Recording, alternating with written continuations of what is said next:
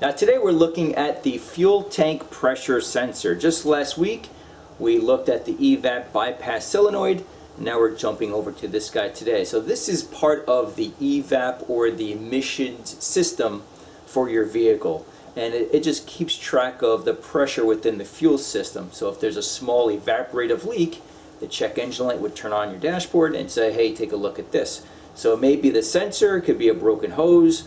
So it could be a couple of different things, a wiring issue. So let's first start by going over on how to test this. And then later on I'll show you how I removed it from the vehicle. So like I stated earlier, this is part of the EVAP or emission system. So this is the EVAP canister, this is the shutoff valve, two-way valve, bypass solenoid, and the fuel tank pressure sensor. I'll have a playlist in the description box below in case you want to see any of these previous videos regarding the emission system. So to get access to this, we can rotate this and find two Phillips size fasteners that we need to remove. Now when you remove these, you don't want to strip them, so place down quite a bit of pressure, take your time, and there we go. Now if you do strip these, chances are you can just grab a Dremel, make a little slit, and then use a flathead to remove the fastener. Okay, then these hoses can be quite old. In this case it's 21 years old. So they are going to be very, very stubborn to remove. So what I have, these are pliers made specifically to remove hoses. Purchased off Amazon, and I'll have a link in the description box as always if you do need any tools. So what this does, it clamps around it, then just rotate it. Okay.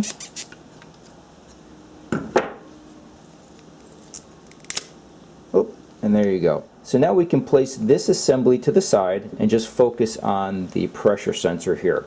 So right off the bat, you first want to check the hoses. In other words, this could be perfectly fine. You could just have a ripped hose. Now in my case, this car is 21 years old, and the check engine light is not on. I'm just doing this as a how-to. But if we take a look at the bottom here, actually let me remove it, you can see that we have some cracking.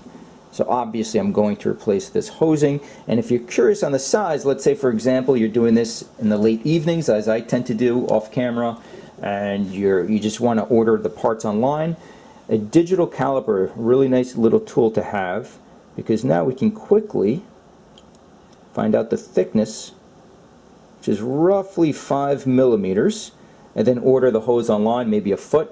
So that's roughly 3/16 of an inch if you want to convert it. And now we know the size, and that's it. So if you have Amazon Prime, within a day or two you have the hose at your doorstep and you're ready to rock and roll. Okay, but first check the hoses. But let's assume the hoses are in good shape.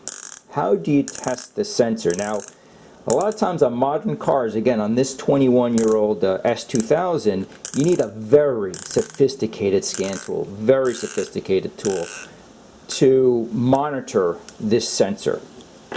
But there is a workaround on how you can do this at home. Now let me share with you what I have here. Chances are if you watch this channel, you're a gearhead, you maintain and work on your own vehicles, you probably have some, if not all, of these tools. So right here is a digital multimeter, very easy to use. It costs $20 off Amazon. As always, I will have a link in the description box below. Again, very, very easy to use. This is a vacuum pump. This is roughly $33, again off Amazon. I've had this thing for at least a decade. If you've never used one of these, super simple. Just pump the handle. That's it. And you'll see precisely what we're going to do with this. And then over here on the right is a probe kit. And in the past, I've always stated you can try using a paper clip for what you're about to see. In this case, a paper clip just won't do the job. You really need something that's small enough, let's see, small enough to probe the back of the wiring, and you'll see exactly what we're going to do. Now the flip side to all of this is a very sophisticated scan tool. Just to give you an example, this is a higher end, or I should say a more expensive tool. This is probably around $170 or so. ABS, airbag, steering angles, a whole bunch of stuff you can do with this but still it's not sophisticated enough to read this sensor. So the flip side, after watching this, if you don't want to be bothered with this, you can try just going to the local dealership and just ask them to test it for you, by all means, and just, you know, get some kind of proof, a printout of what this sensor is doing. But really, if you plan on working and maintaining on your own vehicles, these are must-haves. Less than 70 bucks, you're ready to go. So now we're going to jump underneath the vehicle, and before we do that, I'm just going to quickly show you what I'm doing. Sometimes it's a little hard underneath the car to get everything on one shot. So very quickly, again, multimeter. Every meter, they have two leads, a black lead and a red lead. Okay, this is ready to go. That's it. Now the setting that we want is volts. So you just find that setting. So in this case, it's right here. Just make sure you see volts DC. Okay, AC is household current. You don't want that. Volts DC. This is ready to go. That's it. Okay, next is our probe kit, which I already took out of the box or the case here. So I'm just plugging. So right here are the probes, and then we have these connector wires. You just plug it in. This is good to go. And then I'm just going to grab this end, and it will simply connect to the multimeter at the red lead. Okay? And I'll give you another shot underneath the car, but just so you can see what I'm doing. And then the vacuum pump.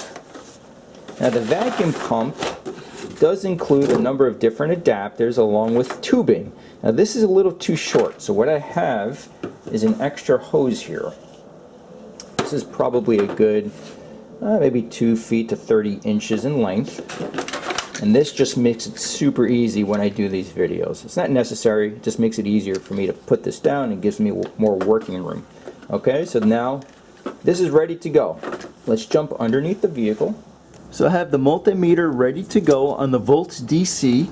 The black wire I have to body ground. Now a really good spot is the spring for the handbrake. So I just have the probe, or the lead, the black lead, directly at that spring. It holds it in place. Okay, so that's my body ground. And then looking where the sensor lives, back up here. So right here is where the EVAP canister lives, which you'll see in a moment. And then on top of the canister is where the fuel tank pressure sensor lives, so which I have right here. Okay, now I just want to plug this back in to the harness connector. See if I can get this. Hold on, let me put the camera down here.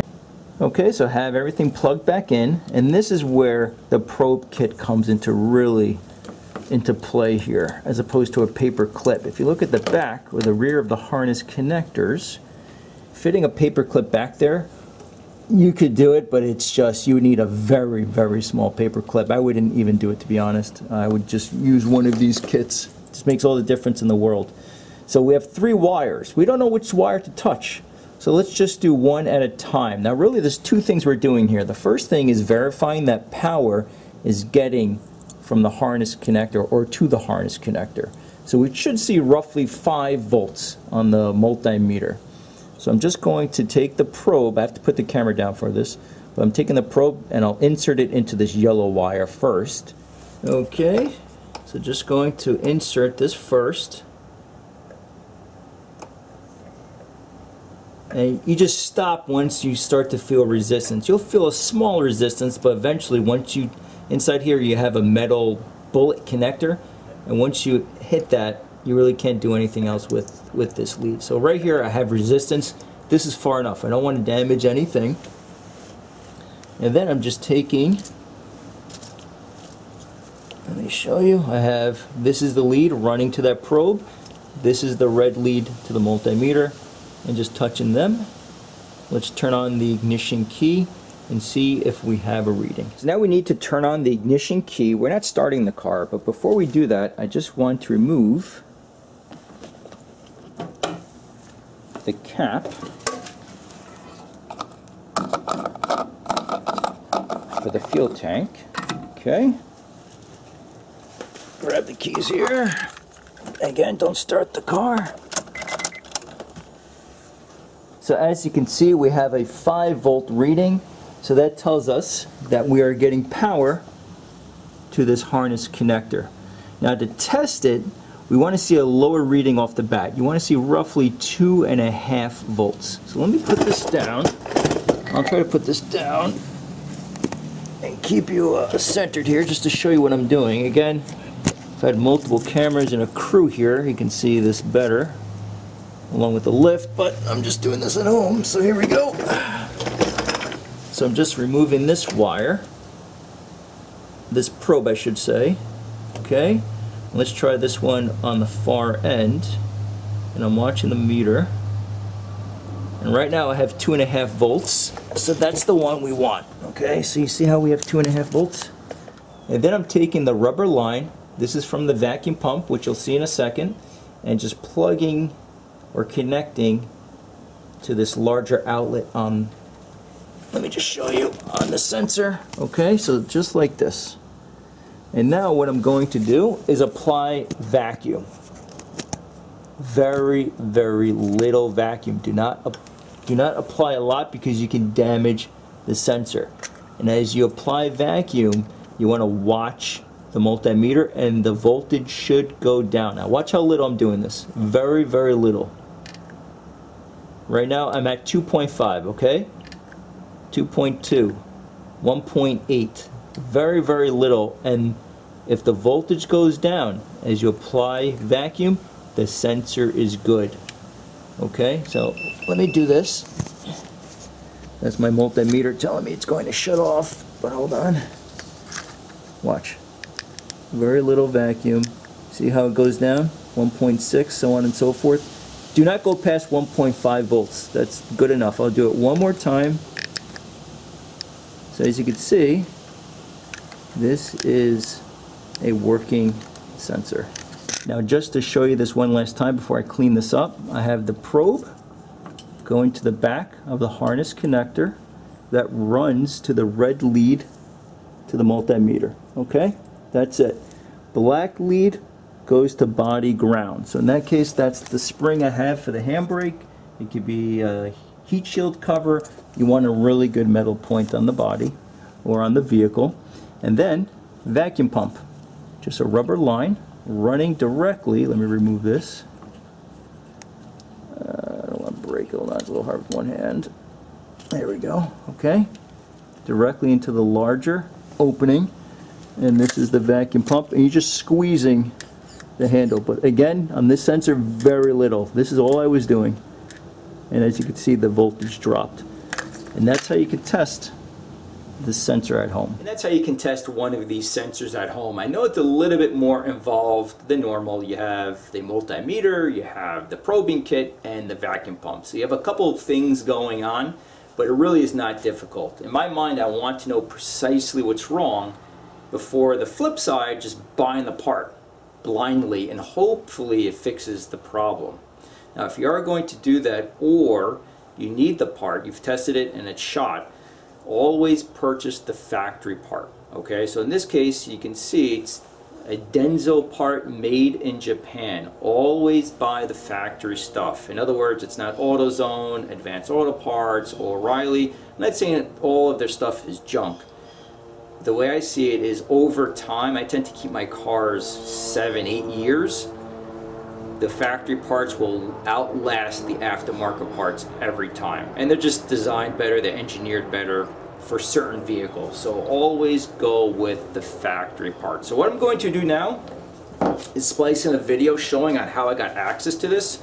But I had to, you'll see in a second, you gotta drop the canister, and then everything sits up on top near the fuel tank to get access to this, and that's all it takes. So as always, I hope this helps a number of you out there. I have one more video for the EVAP system, and then I think we'll jump over to the air pump system. I've never done any videos on that, so I think we'll do that, and then I don't know, we'll see what comes up after that. But as always, thank you for watching. Now I'm going to start by removing the EVAP canister. It simply cleans up the entire area, and then we'll have better access to the valves. Now the EVAP canister is simply held in by one 12mm fastener, and then on the other end it simply slides into that bracket.